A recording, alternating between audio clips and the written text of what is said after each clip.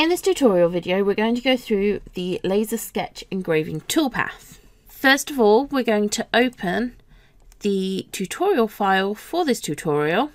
We're first going to go to the 3D view, and we're first going to look at creating a laser sketch engraving with this image here.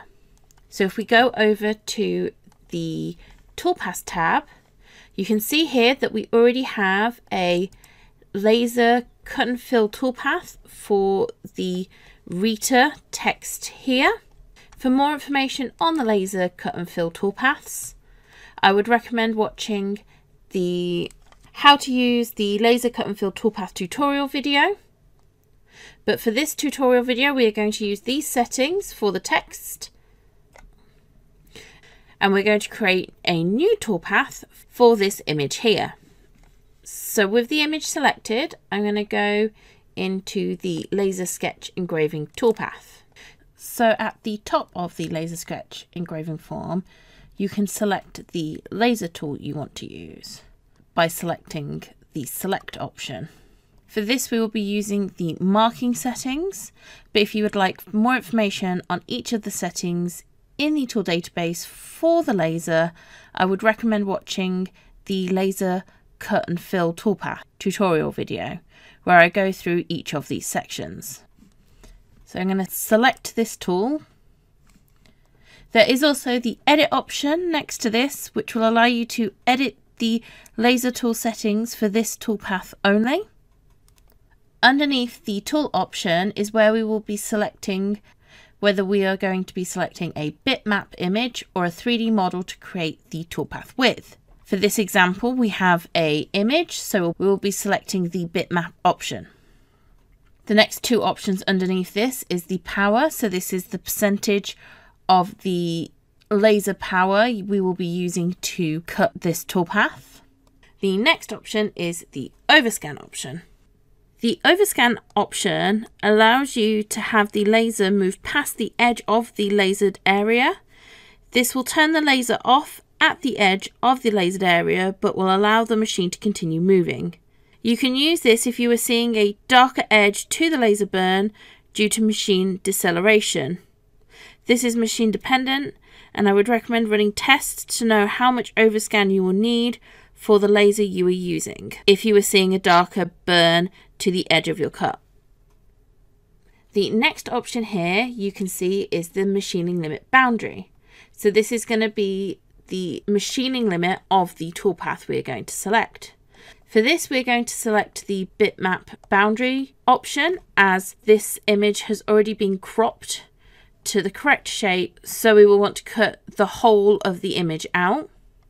If you do not want to do this, you can draw a vector around the area you want to machine and use the selected vector option instead.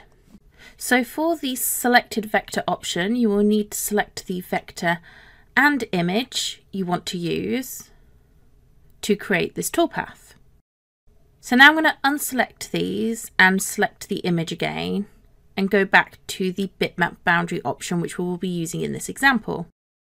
The other option we have here is a boundary offset. This can increase the machining limit outside of the boundary that we have selected by the distance entered here. For this, we're just going to use the default setting of 0, as we do not need to cut past the edge of the image. So the next setting on the list is the tracing parameters. The line thickness will allow you to adjust the thickness of the lines created from the bitmap image selected. The higher the value, the thicker and heavier the sketch carved lines will be, but you will see less detail. The green highlighted area will show you which areas will be engraved by the laser. So if we move the slider upwards, you can see here the lines get much thicker, but you can see that less detail is being picked up. If we move the slider down, you can see that the lines aren't very thick, but more detail is being picked up. By reviewing the green highlighted area in the laser sketch engraving toolpath, you can get a good idea of how the toolpath will cut before calculating it. So for this example,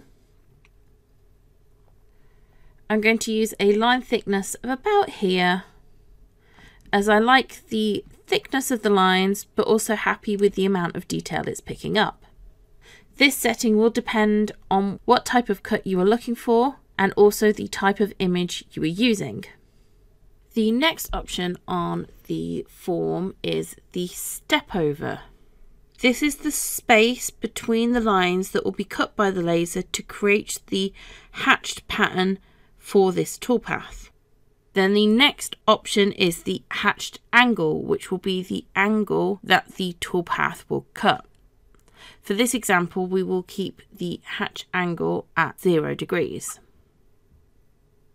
The next option is the strategy that the toolpath will cut. These options are fill together, fill regionally, and fill regionally within vectors. If you would like some more information on what each of these strategies do, I would recommend watching the cut and fill laser tutorial video that goes through each of these options. The next option is the crosshatch option. Checking this option will create a crosshatch fill instead of a single set of lines. The last option on the form is the project toolpath onto 3D model option. This option will allow you to project the toolpath onto a 3D model. If you would like more information on this, I would recommend watching the How to Project a Laser Toolpath onto a 3D Model tutorial video. So now let's calculate this toolpath. So now we can preview the two toolpaths to see how the laser sketch engraving toolpath will cut like. So here you can see the toolpath that was produced by the laser sketch engraving toolpath.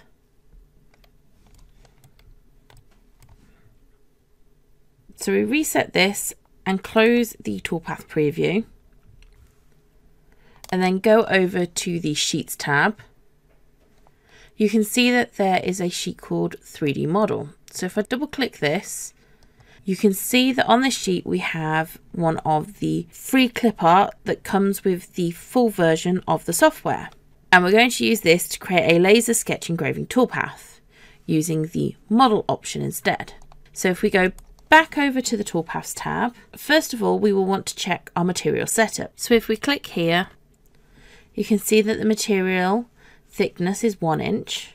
We have the XY datum set to the center, and we're Z0ing off the material surface.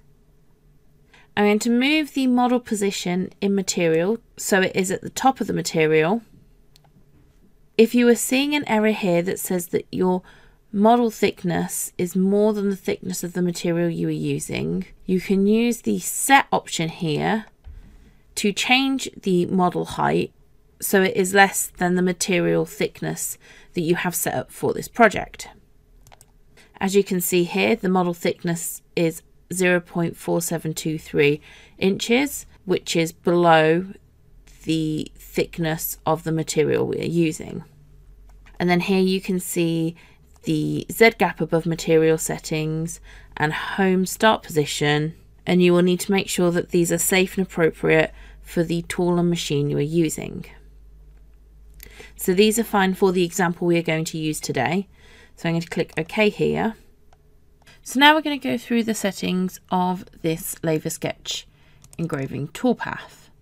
So here you can see the tool we have selected, which is the same tool from the previous example. But for the selection option instead, now we are selecting the 3D model option. You can see here we've got the same power and overscan option. So for the next setting, the machining limit boundary, we now have the option of the model boundary instead, which is the edge of the model. The selected vector option again, if you only want to cut within a selected vector.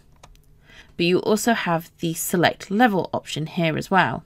So if you have different models on different levels and you only want to use one of those levels, you can select this here. For this example, we will be using the model boundary. We will not be using a boundary offset and be using a line thickness of 31. I will be changing the step over slightly.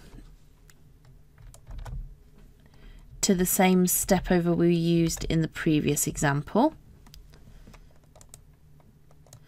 And for this, we'll also use a hatch angle of 45. And also select the cross hatch option here. Again, the green highlighted areas will show you where the toolpath will be cut. So I'm happy with what I can see here before I create the toolpath. So I'm going to click calculate here.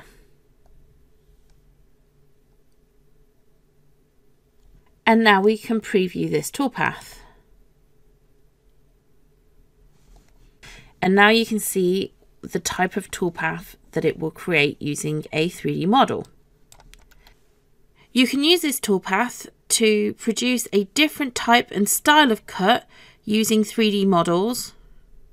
It could also be used with the Project Toolpath onto 3D Model option in the toolpath to add detail to a model that you have already cut using the 3D toolpaths.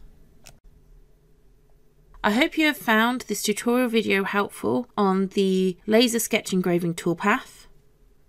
If you would like to see the laser in action, we recommend you take a look at the Getting Started with the Vectric Laser Module video.